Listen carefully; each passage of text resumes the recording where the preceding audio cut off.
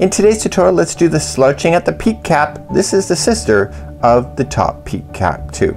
Welcome back to the Crochet Crowd as well as yarnspirations.com. I'm your host Mikey. Today we're going to play with this design. This is called Slouching at the Peak Cap. This is the sister of the top peak cap that is really quite popular. There's a fundamental difference between the two other than the design of stitches, but also the shape. Also comes with a visor, and you can put a button right at the top here just like it was in the original, and I'll show you the original in just one second. You're going to need two sizes of crochet hooks today. You're going to need a 9mm size M or you need both. So you need a size M or 9mm, and you need a size K 6.5mm that is currently in my hand. Two balls of Patons wool bulky in order to make this yarn today, and let me take you through a little bit of this pattern and show you the original design and tell you what the difference is. So let's take a quick look at this pattern. The fundamental difference between this cap and the other one is that you see it has more of a rounded top on it. Other than the stitch work being slightly different, it has the same visor kind of look as the original. So let's take a look at the original here, and the difference is with this one here, other than the stitch counts and stitching being different, it has a flat top like here. This is not a photographic change. This is actually real, and the back of the cap had a flat look to it. So this one has more of a rounded top to it, and I think this one is quicker to complete because the stitches are less complicated than this one as well.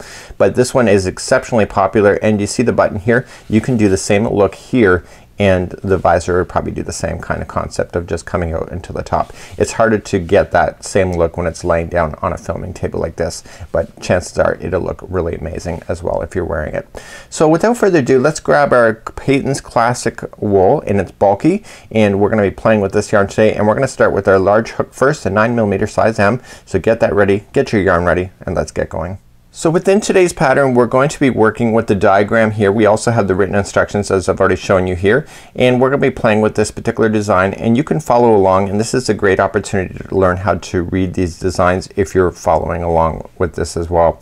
So this is a really kind of a great opportunity. I love these kind of diagrams. So this here is the main hat until it gets to the end of the pattern, and then we're going to then go to the brim area, and this is the brim, and do you see that this is a smaller circle? This represents the stitches that you see on the outside here, and that is exactly how we're going to do the brim, and that's what we're going to do.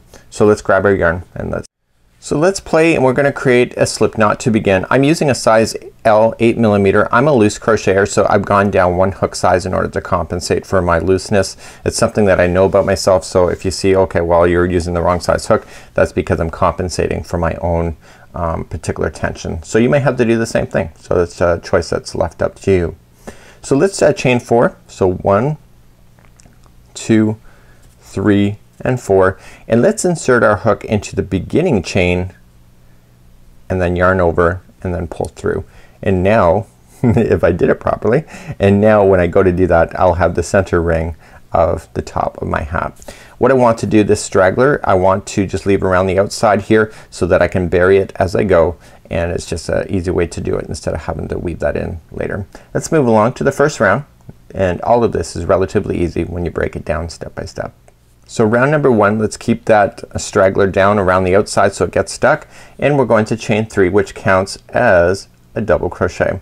So 1, 2, 3, and now we're going to go inside the ring for 11 double crochets in a row. So just keep going inside the ring, yarn over, pull through 2 and 2, and keep doing that all the way around. So with that chaining of 3 that you started with, that counts as a double crochet, plus the 11 double crochet that you're physically doing, you will have a total of 12 going all the way around, and it's so important to get that count right the very first time because you'll be in trouble if you don't. So please go all the way around and get 12 of these done. So 1, 2, 3, 4, 5, and 6. I'm already halfway through, and I'll see you back here in just a moment. So I now have 12 going all the way around. Here's my straggler that's hanging out. I can simply trim that out of the way. Now you're going to notice that the middle of this circle is quite big. So at the very end of this, what I'm going to do is take an extra strand and just kind of just put it together with the darning needle and close off that center ring just like that. So once you confirm you have your 12, you can be able to count those, just a slip stitch to the top of the beginning chain 3 that you had started with to finish the final ring all the way around. Let's move along to round number 2. So let's start round number 2. We're gonna be playing with the back loops only, and if you're new to crochet, let me show you something.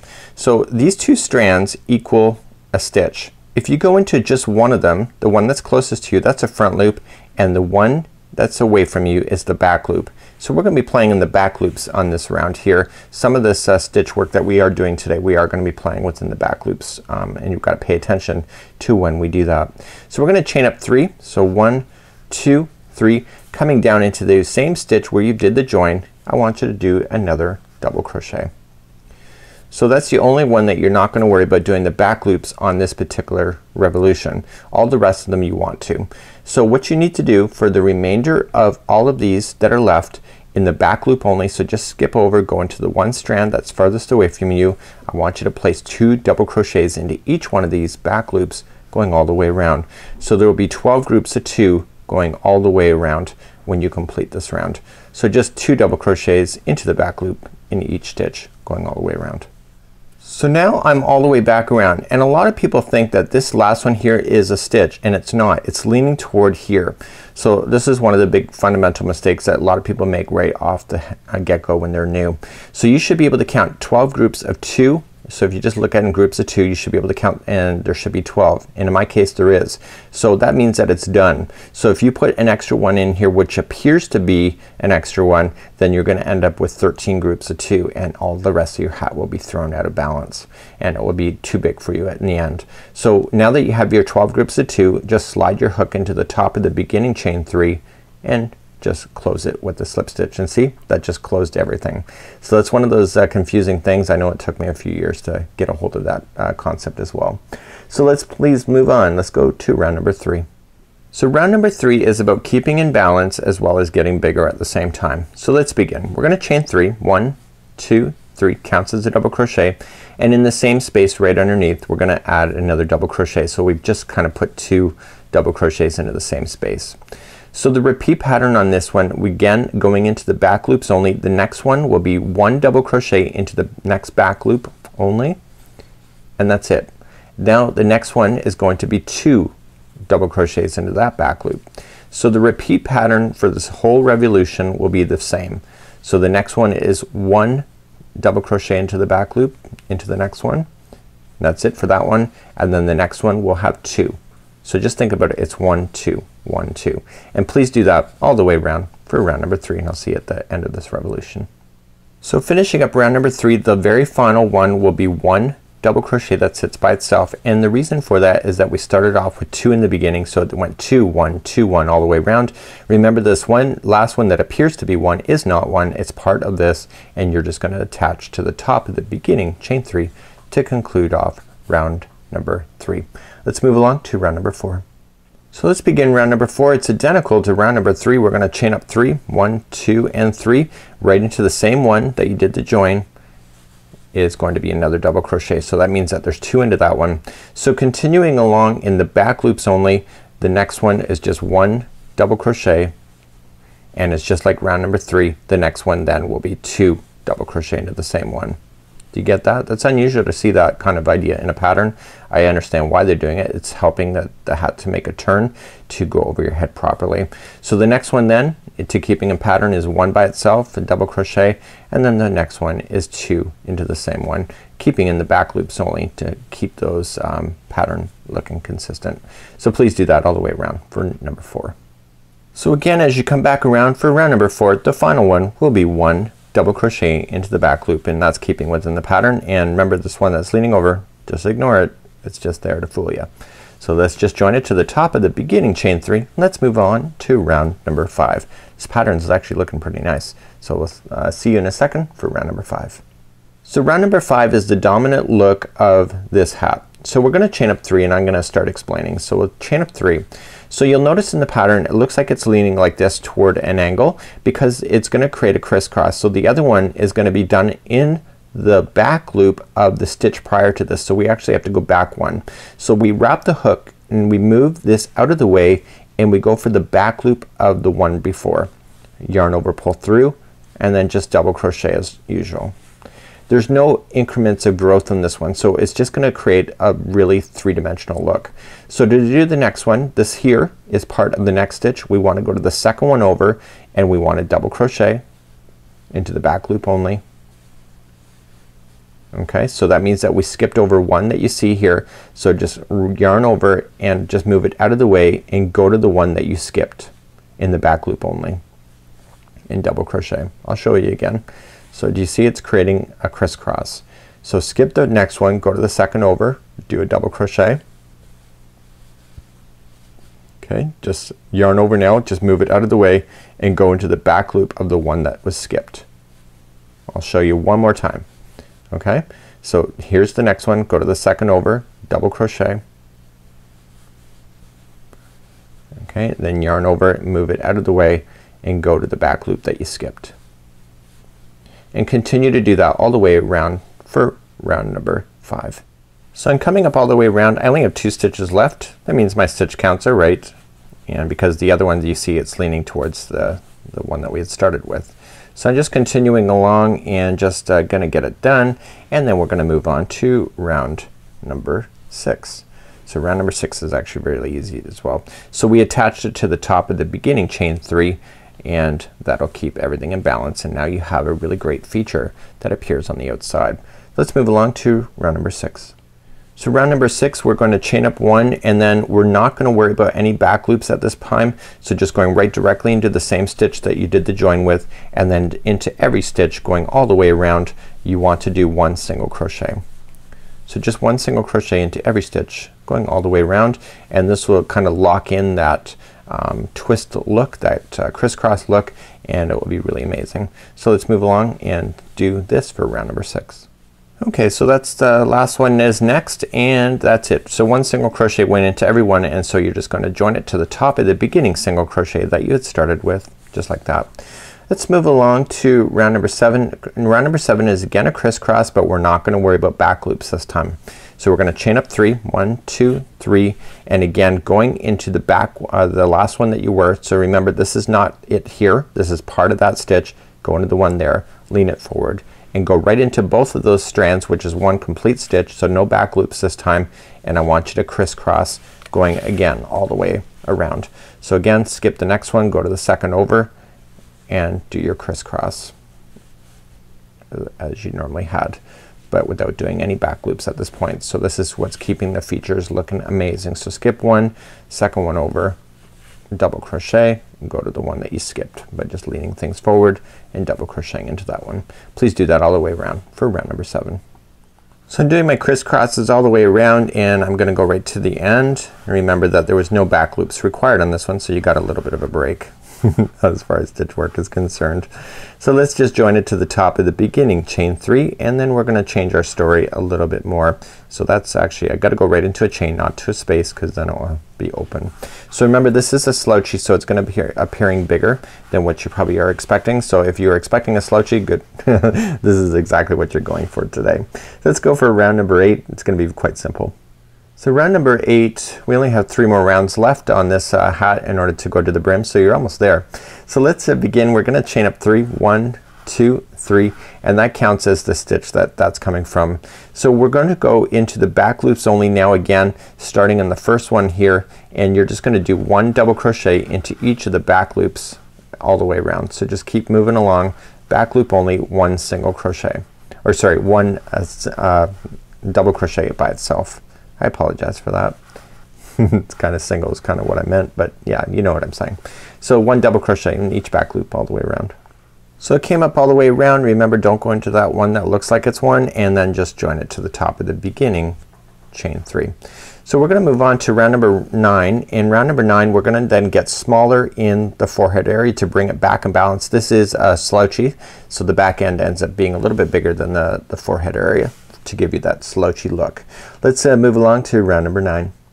So as I just promised, we're gonna do something slightly different in round number 9. We're gonna get a little bit smaller, so we need to decrease some stitches out. So let's begin. We're gonna chain 3. That counts as a double crochet, and in the back loops only for the next 3 in a row. So 1, 2 and 3. Let's just do it and then I'll explain what's gonna happen. So back loops only, double crochet for 3 in a row. So with that chaining of 3 that you started with, that gives you the number 4 for double crochets that sit by itself. That's so important to remember that. So you got 1, 2, 3 and 4.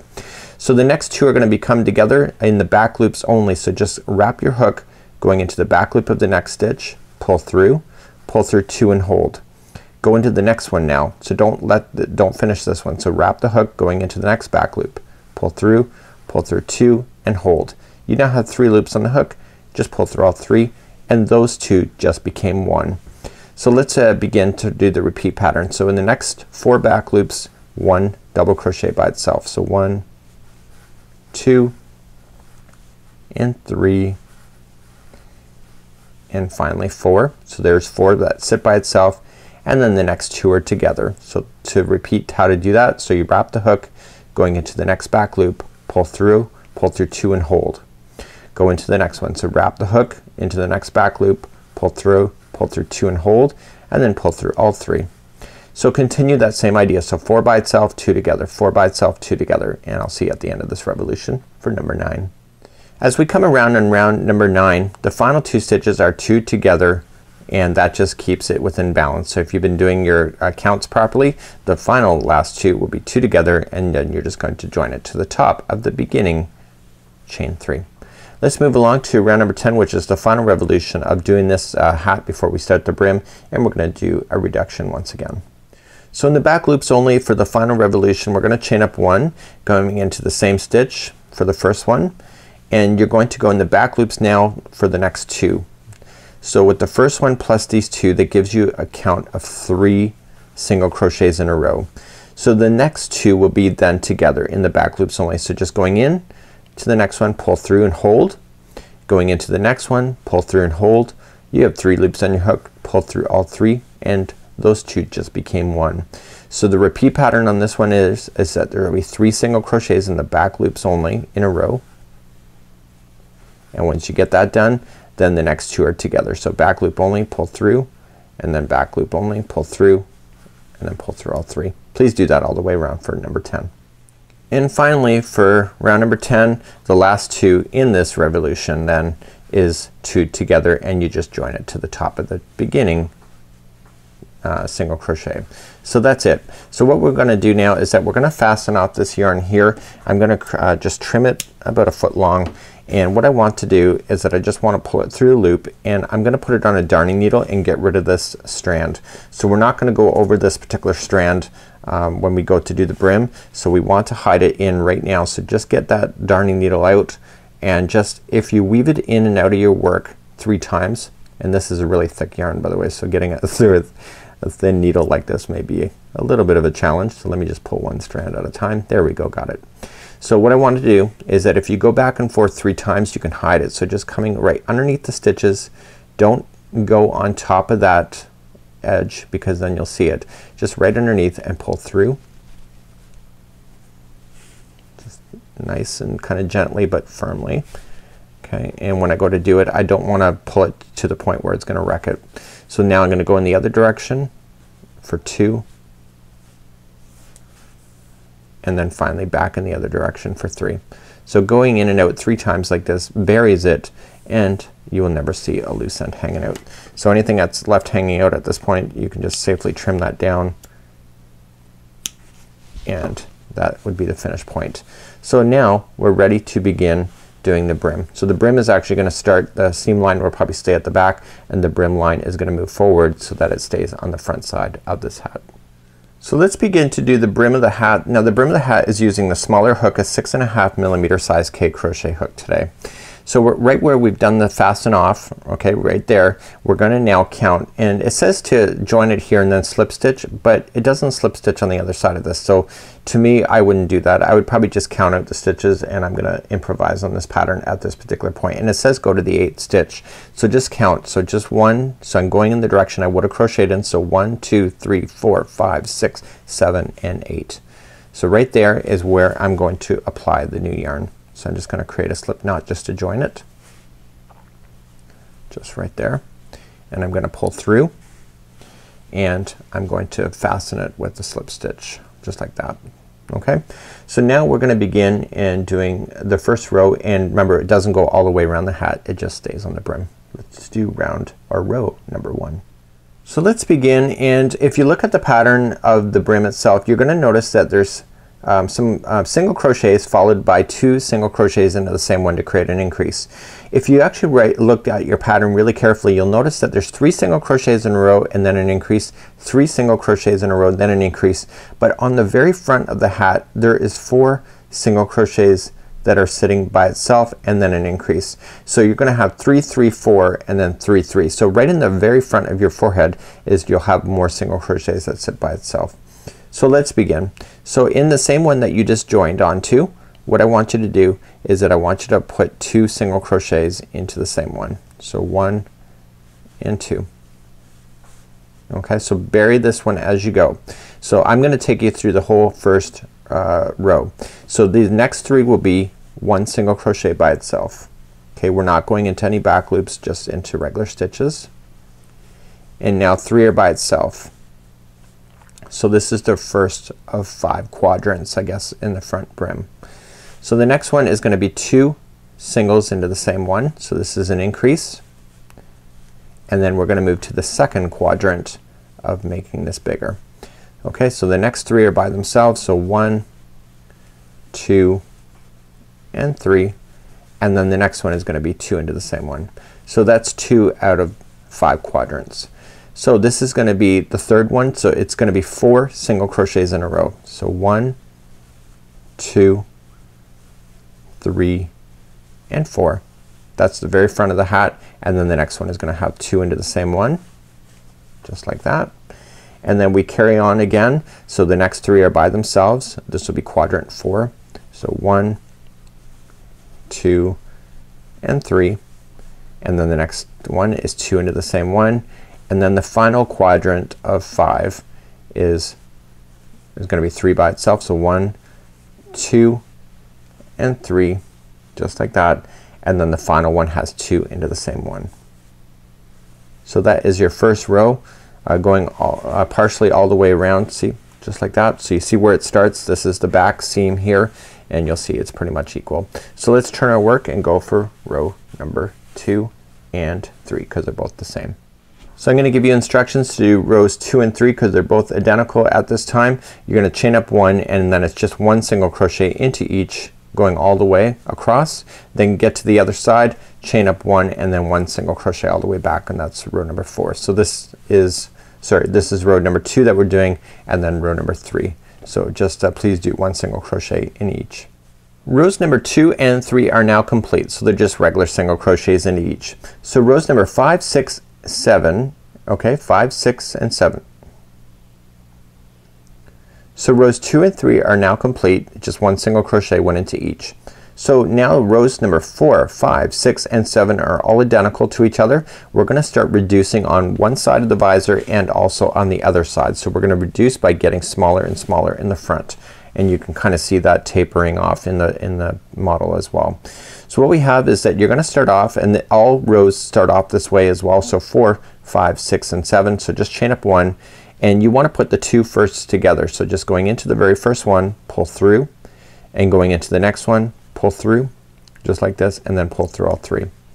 So the remaining now all the way to the other side is just going to be 1 single crochet into each. So keep doing that. So what you need to do is that when you get to the other side, you just need to put the final 2 together, and you do this for rows number 4, 5, 6 and 7.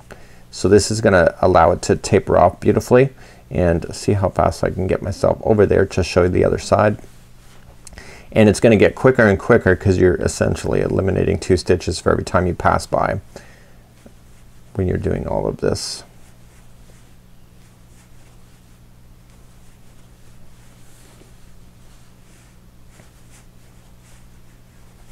So I'm just visually looking for the final 2, so I'm not counting anything. Just makes it a lot easier. Okay, so I can see I got 3 stitches left, so the next one is fine for 1 single crochet, and then the remaining now is gonna be put 2 together. Okay, So that was row number 4. So you turn your work and let's do row number 5. So chain up 1. Okay, the first one here went 2 together. Okay, so just into the first one and into the next one, put those 2 together, and then just 1 single crochet back. I'm just kind of dropping my stitches a little bit. So I just have to just 1 single crochet all the way back to the other side. I'll take you back there because it'll look slightly different because now you're working with 2 togethers that are on the edges, and you just gotta make sure you're not getting into the extra one that appears to be there when in fact it's actually just already leaning over. So I think that's a common error when people are crocheting those kind of 2 togethers right on an edge. Seen that in the Snuggle Sack series as well. We've used a lot of that for tapering, especially within the tails of the creatures that we were working on. So let's just continue, and I'm almost there. I can feel it in the palm of my hand that it's coming around, and there it is. Okay, so let's look at here. So this here, these 2 became 1, so it's 1 and 2. So do you see that it could have looked like 3? It's not. So just the final 2 are together like this. See, and it should go up on an angle just like that. So please do that. That was row number 4. So please do sorry, that was row number 5. So please do number 6 and 7. So 2 more rows of this, and then we're gonna finish off with row number 8 and finish off. So now I've just finished row number 7. So let's begin row number 8, which is the final, and it's a reverse single crochet. So this is also called the crab stitch. So you want to chain up 1, and we need to work in the reverse. We need to go behind, and we've done this on many other examples, but I'll show you how to do it if you're new. So you're gonna chain up 1 just like this, and you're gonna come into the stitch right behind it. Okay, so just insert into the last single crochet you were just in, okay, and then grab the yarn and pull through, okay, and then grab the yarn and pull through 2. So you're saying, okay, was that any different? Absolutely. So let's do the next one. So we go into the stitch right before it. So just go in right before, grab the yarn and pull through, and then pull through the final 2 for your single crochet. You're gonna notice something, and let's do another one. It takes about 3 or 4 before you actually see the design happening. Okay, this is called the reverse single crochet. See these lines? It's creating a beautiful border on the visor of your hat, and you're just continuing to reverse single crochet all the way across your visor. And now that, because you've been reducing stitches, there's not gonna be a lot to work with, so you just keep moving along. And this particular stitch took me a little bit of time getting used to when I first started this one, and I saw reverse single crochet, I almost choked only to realize that it is actually not a big deal. Did an Afghan actually using this concept in the trim, and it's usually a final stitch that is used right at the end of a project in order to give the edging a beautiful finish and a different look other than the regular stitch work of crochet.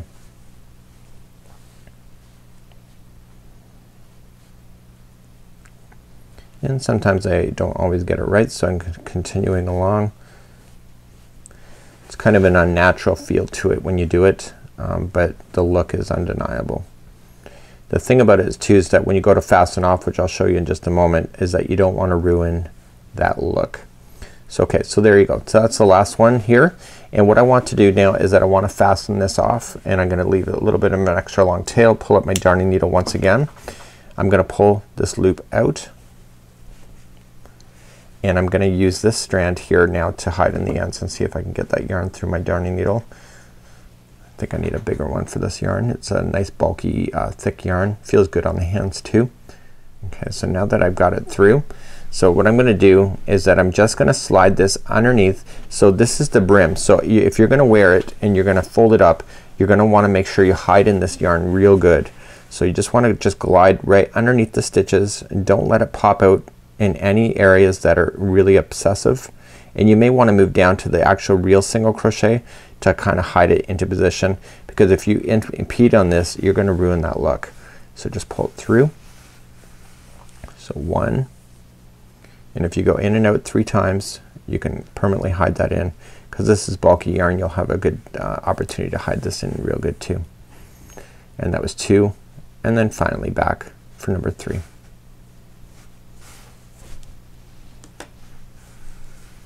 And if all else fails, just use your fingers. So it looks like I've lost one of my plies, so what I'm gonna do is that I'm gonna retry again off camera and pull that through, and that's how you would do it. So you just gotta use a thicker needle at that point. So I'll see you back here in a second for a final roundup.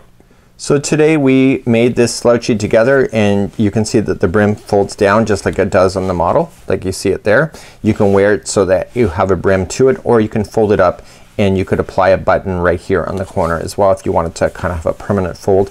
It will probably stay up on its own as well because of the way that it's designed. But I love the stitch work. I love the crisscross look to it. It was really quite simple and an easy pattern to be able to master, and also the slip stitching in the back was actually really kind of not invasive as well. So until next time, I'm Mikey on behalf of the Crochet Crowd as well as yarnspirations.com. Have a great afternoon. We'll see you again real soon. Bye bye now.